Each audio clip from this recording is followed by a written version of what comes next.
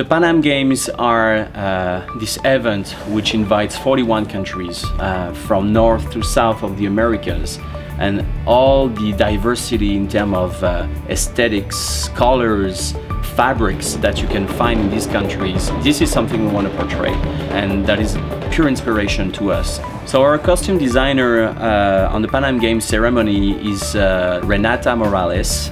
She's originally from Mexico, but she lives in Montreal. She comes from the fashion world, and it is her first collaboration with Cirque du Soleil. But Bastien and I were very seduced by the originality and the little level of provocation that exists in her art, basically. Very colorful, very vibrant, but also very human. Of course, it's all about creating hundreds and hundreds of costumes and pieces that will contribute to sparking the intensity of the ceremony.